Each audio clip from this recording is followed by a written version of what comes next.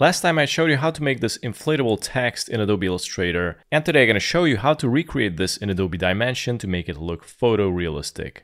Okay, so first I'm going to start in Adobe Illustrator, and I'm going to go with this composition as a background. If you want to know how I made this composition, you can find it on my Patreon page. I'm going to leave a link in the description. And let's go and export this as a PNG first. So let's go to the File, Export, Export As, type it in background, and make sure to select PNG, and also make sure to check Use Artboards.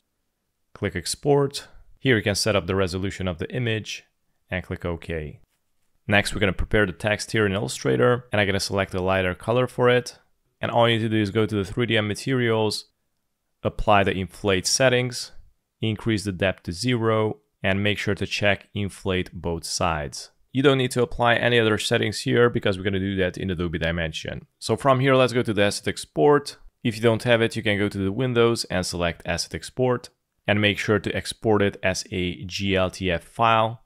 Click on Export. Right now I have one here, but I'm going to create a new folder, the test folder, and I'm going to select it, click on Select Folder, and there it is. And now we can open up Adobe Dimension, and the first thing we're going to need to do is set up the canvas size. You can click on here somewhere, and you can see here the canvas size. I'm going to go with 1920 by 1080. And as you can see, the artboard size is really huge. So here I can decrease it and select a different percentage, press and hold space, and just drag it into the center. Let's go and select the plane, press and hold the scroll button and arrange it. I'm also going to increase the size of the plane.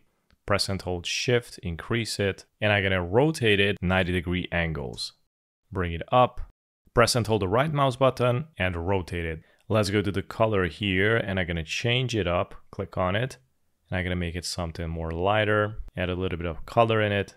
And let's go back with the plane, and let's go to the Convert to Standard Model, click on it, and click, and let's select the background, click on Open. And here you can scale it up if you want. Also make sure to link it so it's going to scale in uniform. Scroll out. And now let's go to the GLTF file, and I'm going to bring the asset 5 in with the bubble letter and bring it up. I'm going to position it right next to the plane like so. Rotate it, position it. And I'm also going to go to the camera because I want to position this composition perfectly from the front. So I'm going to go down to the rotation, type in 0. The Y is going to be 0 as well. Now you can view it perfectly from the front. I'm going to zoom it in until it's going to fit the canvas. And now we're going to set up the colors and material of the letters. So here we got the Asset 5 folder. And for example, I'm going to select the number 7 here. And I'm going to double click on the thumbnail of it. And it's going to open up these settings. And here I can change up the color. I'm going to select the color nuance. And down here, I'm going to customize the material.